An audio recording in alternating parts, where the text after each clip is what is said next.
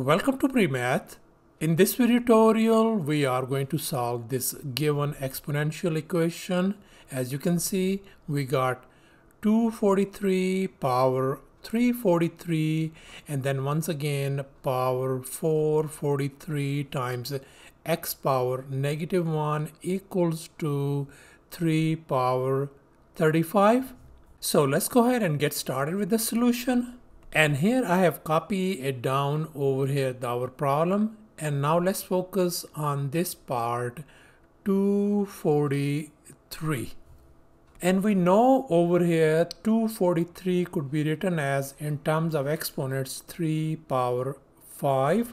So therefore we can write this base 243 as 3 power 5, and then this whole thing 343 power 443 power times x power negative 1 equals to 3 power 35.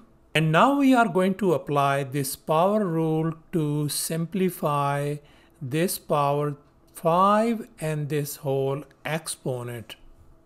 So therefore this could be written as 3 power 5 times 343 power 443 x power negative 1 equal to 3 power 35. And now if you can see on both sides our base is same, 3 on the left hand side and 3 on the right hand side.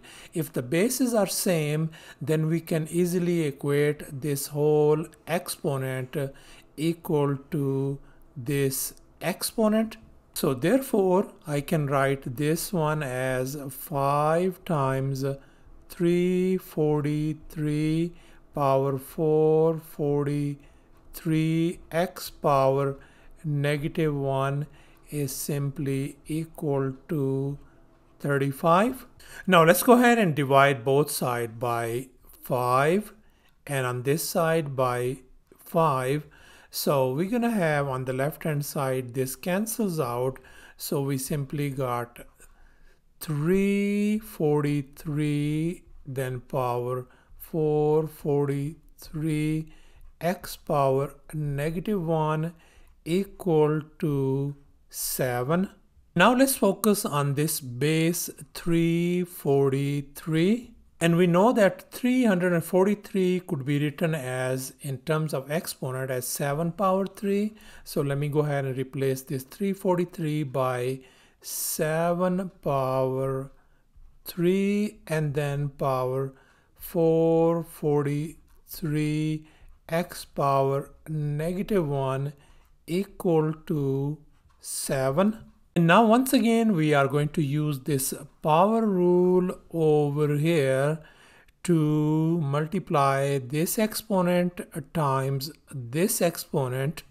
So we can write this one as 7 power 3 times 443 x power negative 1 equal to 7. And by the way, 7 could be written as 7 power 1. It doesn't make any difference. So let's simplify this thing. On the top, 7 power, that is going to become 1329 x power negative 1 equal to 7 power 1. As we can see that we got the same base on this side 7 and the right hand side 7 as well. As long as our base is same, we can easily equate our exponents. So the left hand side exponent equal to the right hand side, we can equate them. Therefore I can write this one as 1329 x power negative 1 equals to 1. Now let's divide both sides by 1329 and 1329 over here.